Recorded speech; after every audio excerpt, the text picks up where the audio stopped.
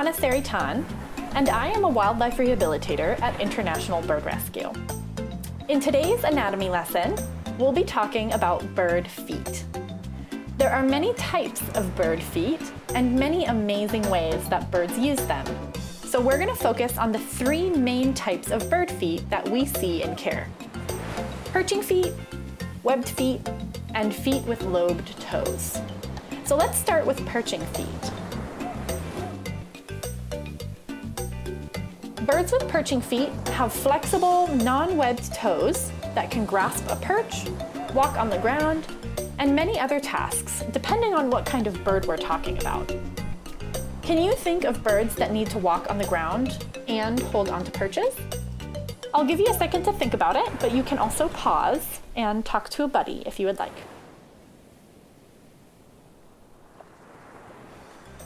So there are lots of birds that have perching feet.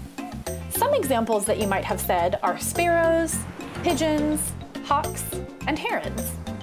Although all of those kinds of birds perch, they live very different lives and use their feet in very different ways. For example, hawks can catch and hold on to their prey with their feet, while sparrows can hop on the ground and scratch in the dirt for food. When we have perching birds in care, we provide them with sticks and branches of varying shapes and sizes to make sure they have a comfortable place to rest.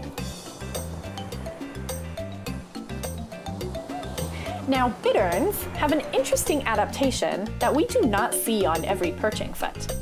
The toenail on the third toe on each foot has a comb-like structure that helps the bird preen, which means to arrange its feathers.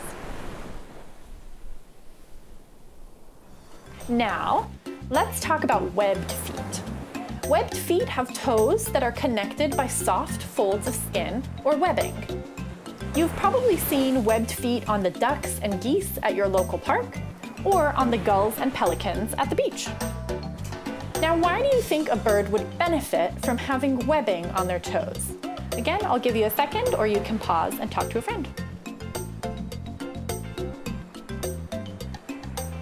If you have ever seen someone snorkeling or scuba diving, or gone snorkeling yourself, you have probably put flippers on your feet.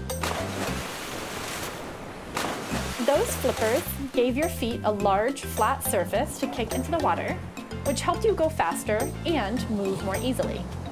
That's exactly what webbing helps birds with, too. The webbing gives their feet more surface area to paddle with in the water. Birds like cormorants, gulls, and ducks have webbed feet, and they're housed in enclosures where they have the option to swim or stand on dry ground.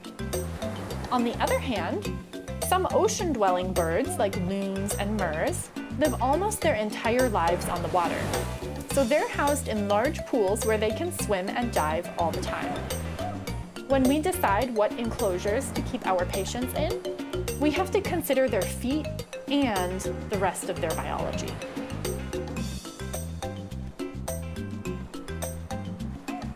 Now, webbing is not the only adaptation that helps birds swim.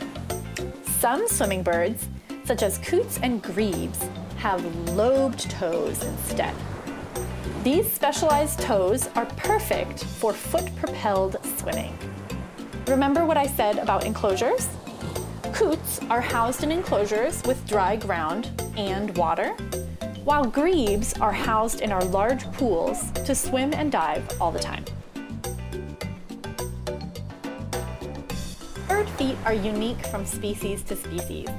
There are variations in the number of toes, position of those toes, the length of the toenails, the amount of webbing, and so on and so forth. As rehabilitators, we strive to provide every patient with the best possible care and release them back into the wild strong and healthy. This means that we need to care for every bit of the animal, from the end of their beak to the tips of their toes. I hope you've enjoyed this dip into the water of bird feet. The best part is there is so much more to learn. Have fun, and the next time that you see a bird in the wild, take a moment to check out their feet.